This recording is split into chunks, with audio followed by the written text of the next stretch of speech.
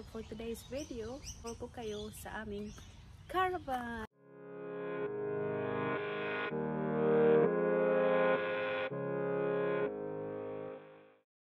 Alright guys, let's go. Come in and I'll show you around our caravan inside.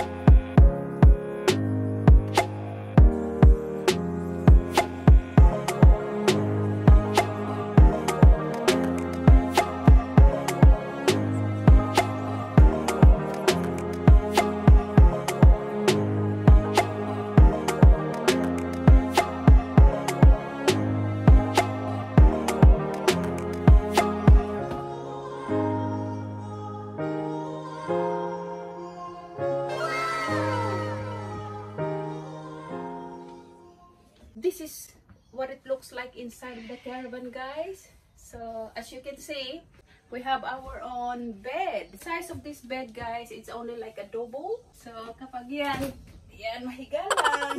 Always I think there's a 1 burner electric, and this one gas yata siya. Yeah, but anyway, so yan siya. Meron siyang 4 burners. This is the electric one, if I'm not mistaken. And this one gas. If you are going to cook, for instance, if we are travel, so you can always cook anytime, anywhere. Yes, meron naman siya nito. Oh, diba?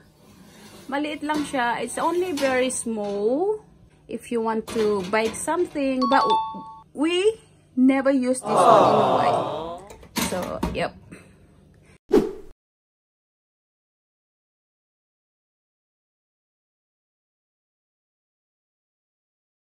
Oh, water namin, naka-ready na. So that way, all we have to do, just hop in. So, yan yung mga gamit namin. Yan, guys. Kasi yung asawa ko, he's very organized person. So, gusto niya nagmamatch talaga kung yung pati sa fork, yan.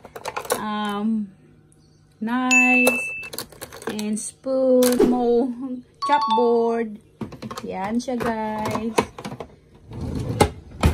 And the third one, yeah, mga ik-ik lang dyan.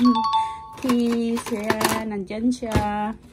And also, this one, yung malaki naman siya. Kung makikita ninyo, as you can see, guys, if I'm going to wash dishes, ganyan siya. Ayan, at least lalagay mo na lang siya. Patong mo lang siya dyan when you're washing. And also, ayan. Nandiyan na siya, kumpleto na, may balde kami in case. Actually, hindi siya pala balde, parang rubbish. Yeah, binili yata ito ng asawa. Oops, patay na. Yeah, nandiyan yung mga rubbish niya, guys. So, yes.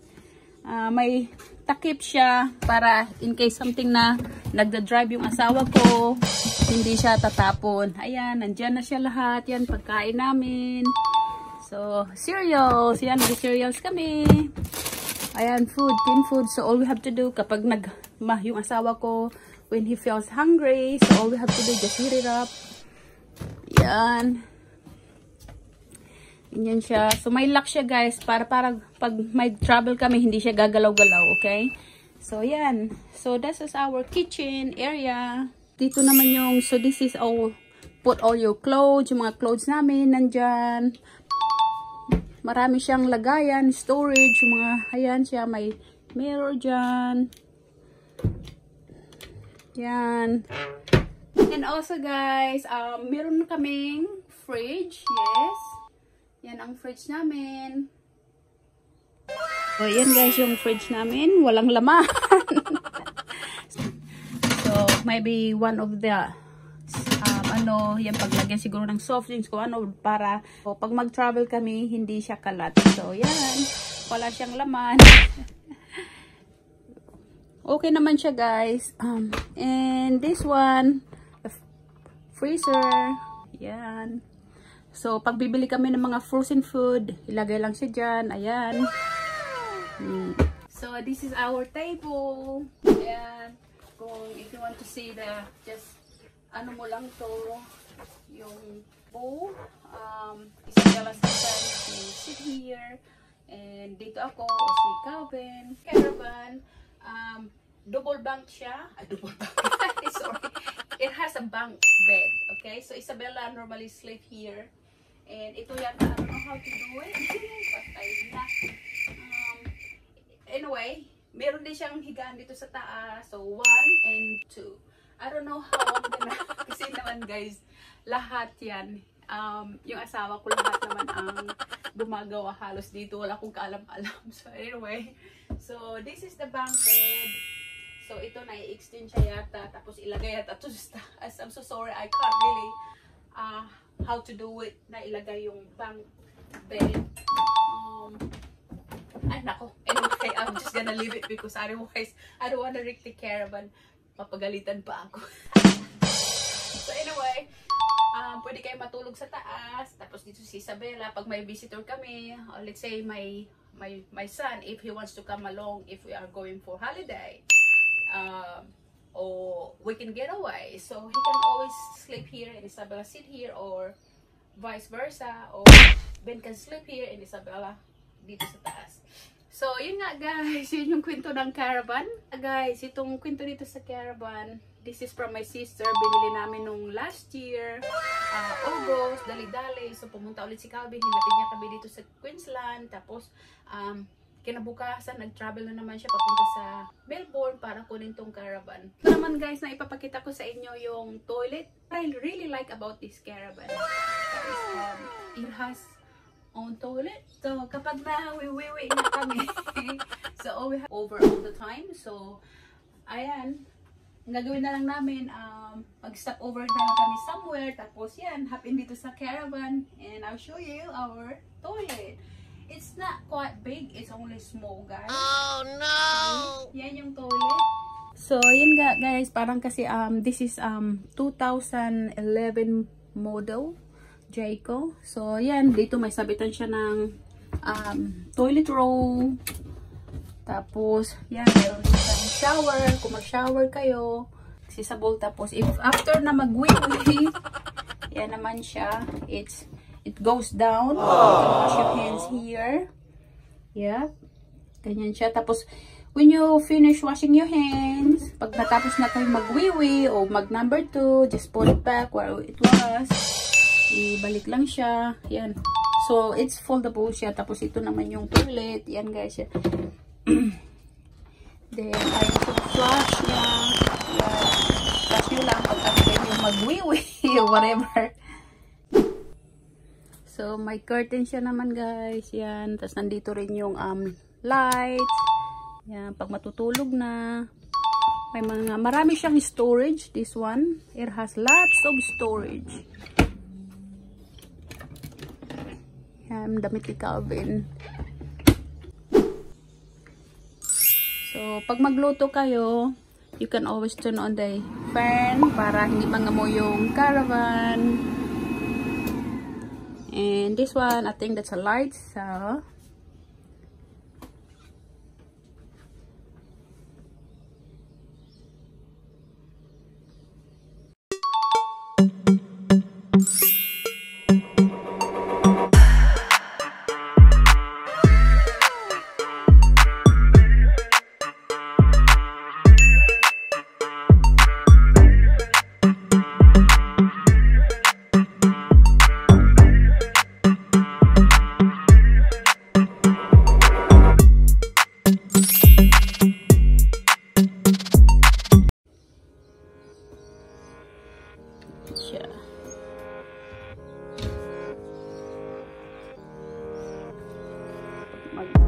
hugas. Another storage. Yeah, kung yun, talaga yung mga kailangan namin. Tea towel. Yeah, they call it tea towel here. And another storage here. Ayan. It goes all our coffee. Nandyan na siya lahat. Yeah, coffee. Tapos cream. Coffee mate. And poppins. So, ito nga siya guys. Like I said before, if you are going to cook, ayan, there's a electric burner. Tapos yung fan para kumangamoy. Yeah. So this is yung ilalagay yung mga plato o baso o fork and whatsoever na yan lang siya guys. I really like this one. So we bought this one somewhere in sa mga caravan camping store. So yan, I really like this one. Yep. See? So all we have to do just put it there, and then when we finish, all you have to do just push it down.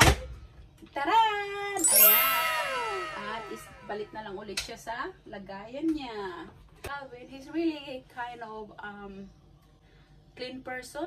Parang ganun din ako. So he's very organized person. Kasi pag namimili siya ng mga gamit, yung mga camping stuff, things like that, yung lights, it has to be same color, parang pareho kami yung dapat ano siya, terno ba kumbaga sa atin. So yep, kailangan pair siya lahat, hindi yung iba-iba ang kulay, things like that, ibang kulay ng kutsara, plato, glass or whatsoever, yung coffee, talagang pare-pareho siya, terno siya. So yun nga yung kagandahan dun kay Calvin.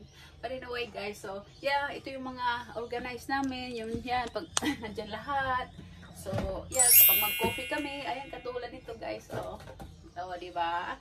So, this is lagay ng biscuits, where's all the biscuit goes, and coffee mate, and we have coffee, yan, and also, another coffee guys.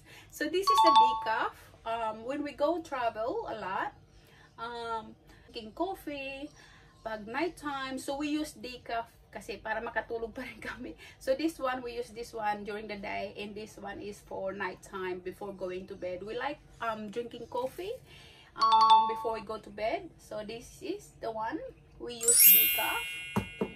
And then sometimes if we do like something, use cappuccino decaf. Yan, meron din siya.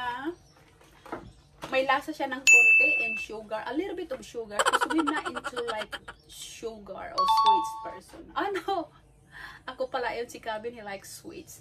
Anyway, so another coffee, different flavors. So yan, this is the caramel latte. So this is like the 3-in-1. All we have to do is just put water, hot water, and milk. But anyway, so this is the caramel latte, and another one. We have a lot of coffee here, different kinds. It depends on our mood. Sometimes if we feel like something different kind of coffee, so we have another salted caramel coffee. Yan. Ayan to na mga shoes. Yan. Nandyan na yung shoes ko pala na isa nandyan. Sa baba. Pinasok ko na yung iba.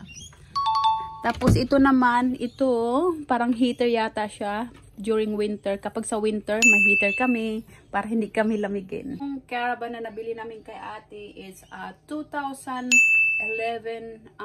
model. Has toilet, shower inside. Hindi naman siya kalakihan, maliit lang. It's a bit squeezy, but it's better than nothing. Kasi nga, pag nag-travel nga kami, nag-jingle ako, o si Isabella, o isa sa amin, maghanap lang kami ng size na where we can park the caravan and pasok dito sa loob at taran, pwede na mag-toilet agad. So, hindi na kami, we don't feel like yucky o alam nyo na guys, sa public toilet naman kasi sometimes so it's nice to have our own caravan nga o our own toilet. All we have to do just hop in the caravan at magwiwi. So yan na siya. Yan yung toilet namin. Sa likuran, tabi lang siya ng bed. So, yes, that's it guys. So, ito yung caravan na ginagamit namin pag nag-holiday.